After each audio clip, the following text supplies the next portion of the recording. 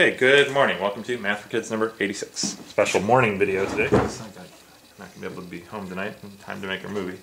So we're going to keep doing some adding with some Duplo blocks, okay? Yeah. Alright, so we spent the Math for Kids 85 looking at what happens when we added 1 plus 2 plus 3 plus 4 plus 5 all the way up to some number, right? Yeah. Today we're going to look at what happens when we add odd numbers. Okay, and we're going to do it the same way. We're going to do it by adding forwards and backwards, but first we're going to see what the pattern is. Are you ready? Yeah. Okay. It even makes cool geometric shapes. Yeah, it is going to make a cool geometric shape. It's kind of surprising, actually. So, 1. What if we just add the number 1? What do we get? 1 equals 1. Okay, what about 1 plus 3? What do we get? 1 plus 3 equals 4. How about 1 plus 3 plus 5? That equals 9. 1 plus 3 plus 5 plus 7 equals? 16. Wow, very good. You're good at adding those real fast, aren't you? Okay, do you notice a pattern in the way the odd numbers add up? 1, 4, 9, 16. Do those numbers look familiar to you? Yes, they're all perfect squares. Okay, so what do you think 1 plus 3 plus 5 plus 7 plus 9 would be? 25. Okay.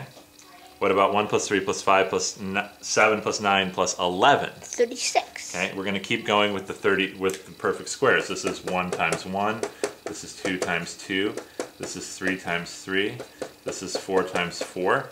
And it sure seems like if we're getting perfect squares, we should be able to get a nice geometric pattern. In fact, probably a square. Okay? So, let's see if we can do that.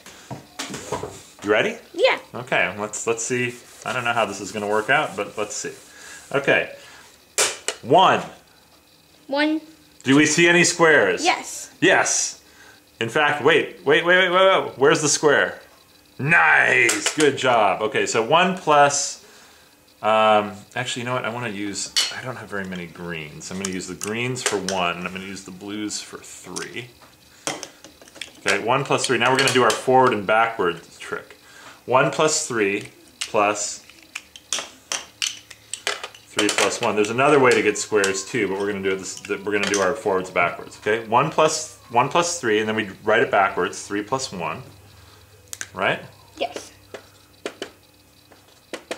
And then we mash them together. Boom.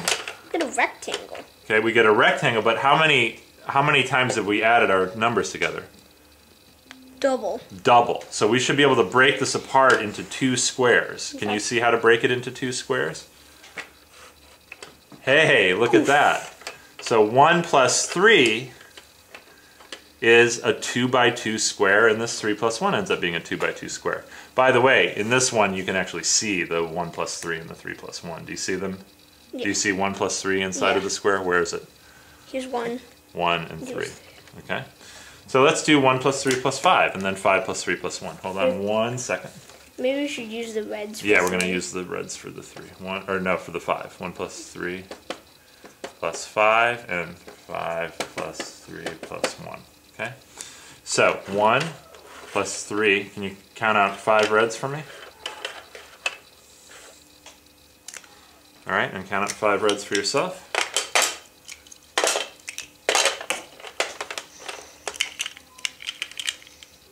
And put them across here. Okay, so this.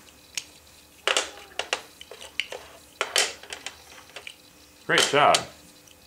Okay, so we have 1 plus 3 plus 5, and what are we expecting this to add up to? Expecting this to add up to 9. And that should be a 3 by 3 square, right? Yes. Okay, now we're going to do 1 plus 3 plus 5 and 5 plus 3 plus 1, so we should get 2 3 by 3 squares, and the trick is going to be to see if we can find the 2 3 by 3 squares hiding inside of this rectangle. Anybody see them? Do you see the 2 3 by 3 squares? The ultimate separator. The ultimate separator. Okay, hey, look at that. We get 2 3 by 3 squares. Now it's not so obvious how those squares arise, but we can make them by doing the numbers forwards, doing the numbers backwards, adding them together, and then separating into 2 squares. Do you think it's going to work for 1 plus 3 plus 5 plus 7? Yeah. I hope so. Let's see. Can you count out 7 yellow blocks for me, please? 7 plus 5 plus 3 plus 1. And what, by the way, while you're counting those out, what is this going to add up to? 1 plus 3 plus 5 plus 7? It should add up to 16. It should add up to 16, and that means when we add 2 of them together, we should get 2. Yeah, we have exactly 14. Yeah. Oh, do we? Oh, that's lucky. Okay, 1 plus 3 plus 5. Sorry, 1 plus 3 plus 5. Can you add up, put your 7 right below the yellow? We're almost out of room on this, so we just got to be right below the yellow, right below the red, I meant. And I'll put my 7 out like this. And we'll see what happens when we add them together. We're hoping we're going to find 2 4x4 squares. Okay? No. So we got 1 plus 3 plus 5 plus 7, and then 1, 2, 3, 4, 5, 6, 7. 7 plus 5 plus 3 plus 1. You ready to mush them together? Yep. Okay, let's mush them together. It's Get our bulldozer here. a cool pattern. It is kind of a cool pattern. But what we're hoping we find in this nice little geometric pattern is 2 4x4 squares. Do we get 2 4x4 squares? Can you see where they are hiding, those 4x4 squares? There they are. 2 4x4 squares. Zing. So this is just another nice, fun example of how adding up integers produces really neat geometry. Yeah. Isn't that interesting? Interesting. You wouldn't think that stuff with just integers has fun geometry. And fun patterns still. But it actually does. And it has fun patterns and everything. It's really, really neat. All right. Good job on this video, sweetie.